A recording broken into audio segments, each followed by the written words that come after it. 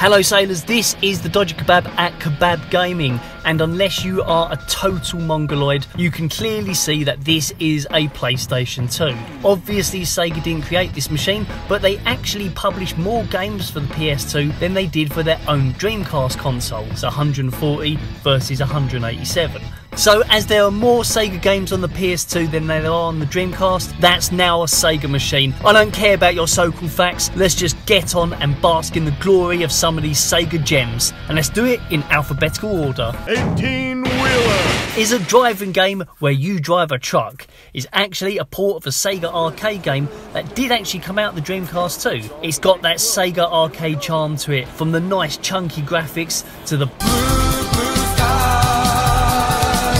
aim of each level is nice and simple. You have to get to the goal before the time runs out. You can crash into certain cars to get a time bonus, and you can gain a speed bonus by slipstreaming behind another truck. The difficulty curve from level 1 to 2 is pretty damn steep, but it's fun to play, even if the bonus stages overestimate how much fun it thinks you're having.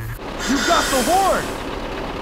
Hey, it's time to make some crazy money. Are you ready? Here we go! Unless I want a copyright flag from YouTube, I'm going to have to make sure I talk over the music to this game without a single pause. This, of course, is Crazy Taxi, one of the few ports to feature the original music from The Offspring and Bad Religion, as Sega changed the songs in later re-releases. Everyone and their mum knows this game, but if you're some sort of Fortnite child gamer, Crazy Taxi is a score attack game where you drive around picking up customers off the street to gain points by quickly getting them to where they want to go in this San Francisco inspired city. They might want to go to the Fila store, Tower Records, KFC, Pizza Hut, the Levi's store, or somewhere that Sega didn't take money from to put into the game. The only complaint I have about this version is the speed boost move you do by pressing the gears and accelerate is harder than it was in the Dreamcast version. Don't know why that is, it just doesn't seem to register all the time, or it could be that I'm just crap now. You remember Dynamite Decker, right? You might remember the Western name for it, which was Die Hard Arcade. Originally on the Sega Saturn as an arcade port, but brought to the PS2 much later in 2006. This is a remaster version of the brilliant Bruce Willis 'em up. You have to beat up various bad guys until you've hospitalised enough people to save the president's daughter.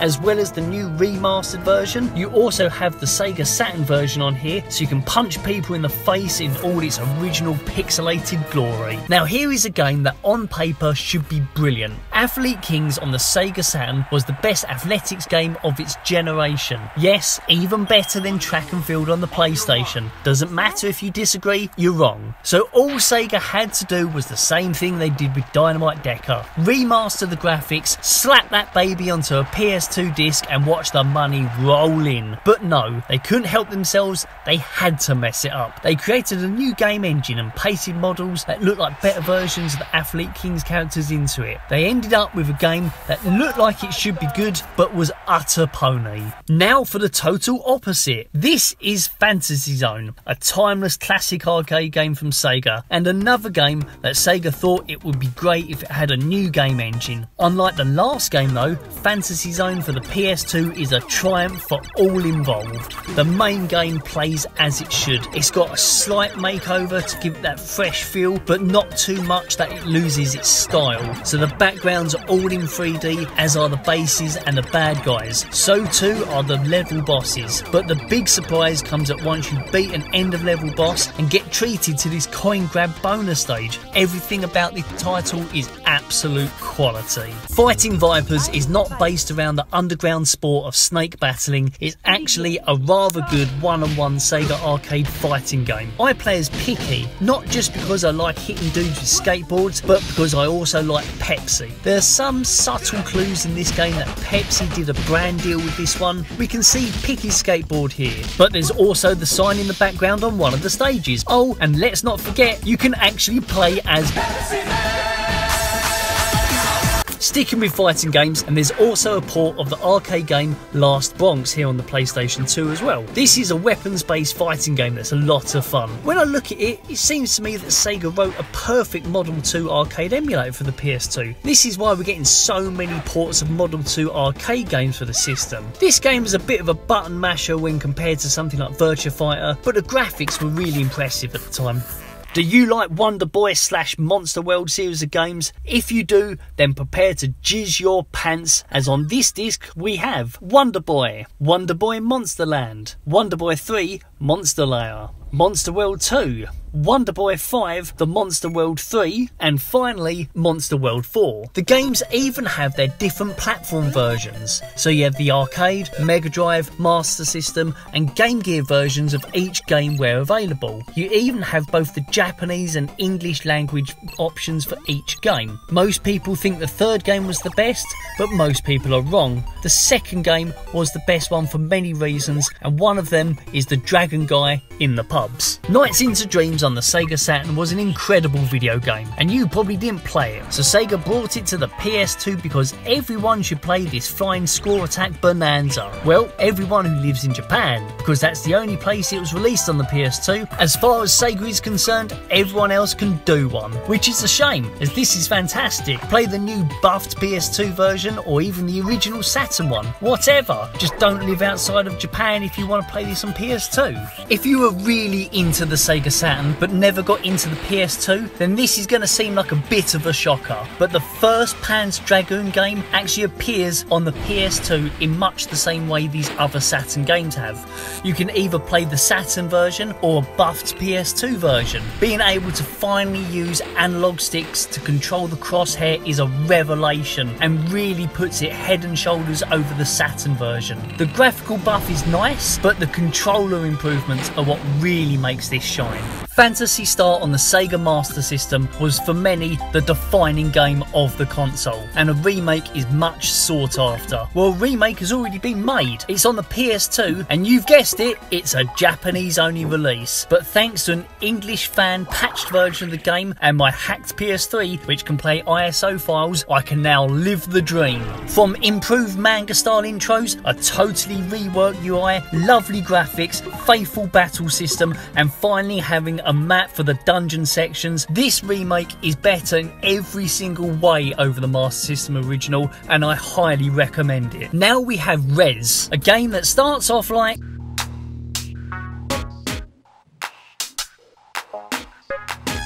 and then before you know it,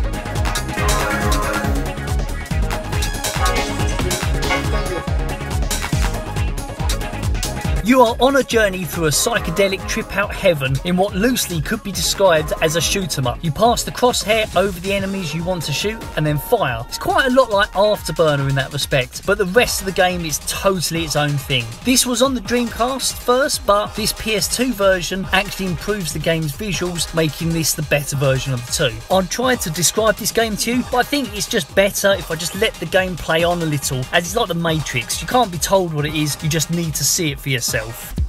Creation. Creation. Creation. Creation.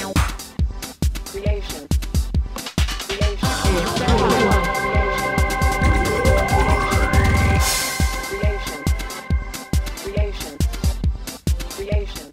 Now we have Sega Rally. I don't mean the 2006 version, there is that too, but it's complete dog. The only Sega Rally game anyone is interested in is this one. Sega Rally Championship 1995 was ported directly from the arcade to the PS2, so it's yet another Sega Model 2 arcade game to add to this growing list. Everyone goes on about how fun the car handling and exciting racetracks are and so on, but I don't think enough praise goes to the game's brilliant rock soundtrack. After this video, go and search on YouTube for Sega Rally OST Conditioned Reflex and tell me that is not an absolute banger.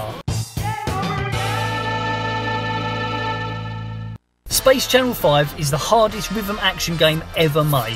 This game is a port from the Dreamcast that didn't get any easier when brought to the PS2. You control Ulala and are verbally given the instructions on what buttons to press. You don't get any visual prompts, you just have to get the timing right with your ears, and the game demands almost perfect timing. If, like me, you have almost zero rhythm, you are well and truly screwed. It's a shame really, I want to be good at this game, but I'm utter toilet. But this next game is is one I'm good at, and that's Virtua Fighter 4. I choose Leon and just demolish everyone. And yes, it's supposed to be pronounced Leon and not Lion. For me, Virtua Fighter is the best one-on-one fighting game series, period. Street Fighter is close, but not quite, and you can stick your Tekken up your ass. You are looking at Virtua Fighter 4 on screen right now, although Sega did release Virtua Fighter 4 Evolution for the PS2 as well, which included more fighters, tweaked fight mechanics, and a brilliant one-player progression mode.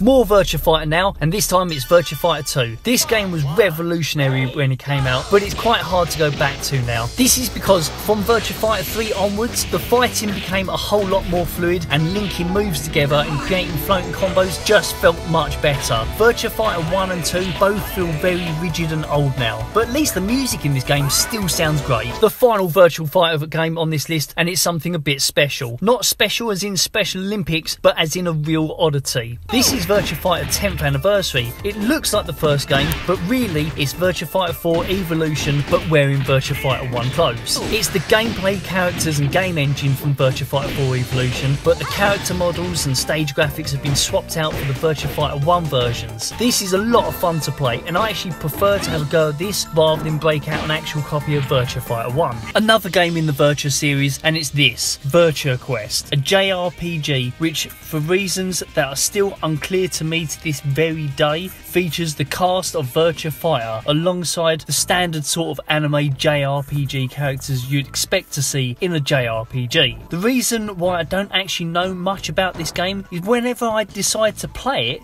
this happens. Treasure hunting experience, I think it'd be better if you go to the hunter site and get a hunter's license first. A hunter's license?